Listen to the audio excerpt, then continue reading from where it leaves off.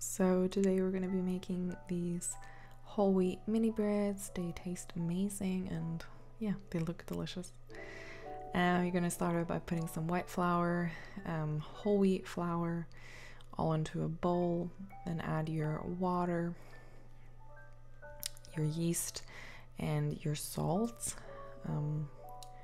The recipe is going to be down below, by the way. And then you want to mix it all up. You could technically also use your hands, but I used a stand mixer.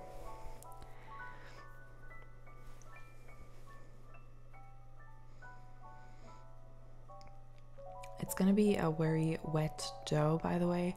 Don't be discouraged by that. Don't add more flour. It's going to be all right. We're going to deal with it later.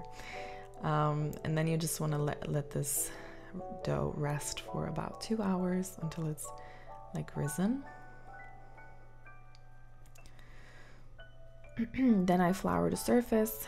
You want to have quite a bit of flour, then dump out the dough. As you can see, it's risen quite a lot.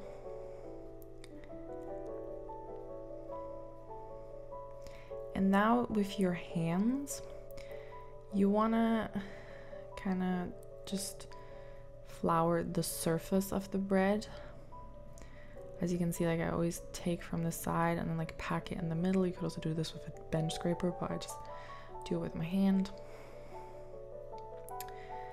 This way you can like have it more under control.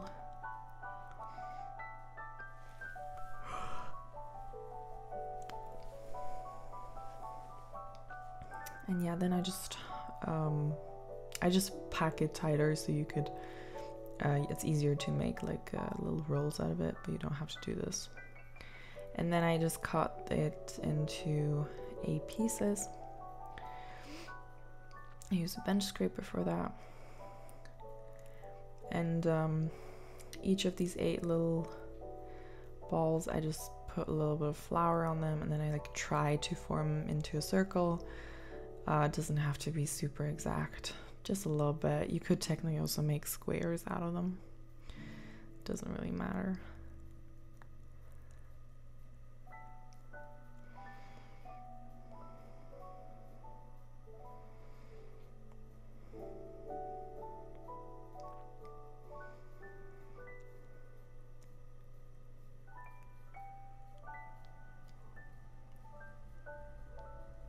And then I chose to use sesame seeds and poppy seeds, but you could also use sunflower seeds or whatever.